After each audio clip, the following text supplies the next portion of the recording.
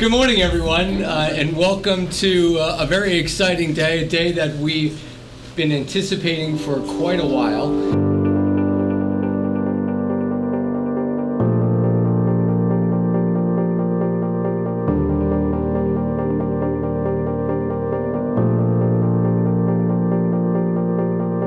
We've set a course in this district to provide some innovative, progressive programs, and I think today really sets that standard and shows the progress that the Edison public schools have, not only for just certain students, but all students.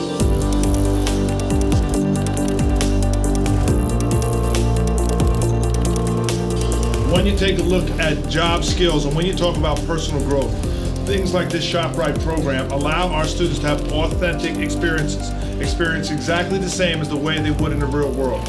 We're looking forward to not only having the students, your associates that you'll shortly meet, but also tying in our business program, tying in our mathematics, our statistics programs, our marketing classes, and trying to find ways that we can connect more and more 21st century skills. That's a skill that's going to benefit you as you go forward.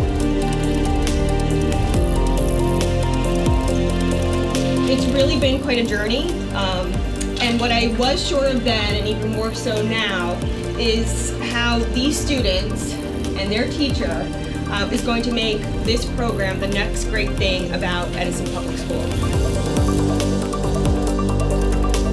I am pleased to see the growth of this program since September. Mr. Vitello and our students have already taken on numerous responsibilities, and I'm excited to see what is yet to come. Our goal is to provide our students with the opportunities to learn job skills as they transition from this structured school setting. This program is about these students who will benefit from the opportunities and learning through this program. I have no doubt that the students will benefit from this wonderful program through the coming years, giving these wonderful students and the students to come after them the opportunity to become productive citizens. I know you're very, very proud of these students, but I have to tell you, we started school September 2nd, and these young people came into this building on September 2nd, and they have worked so hard every single day to make this grand opening possible. Yay!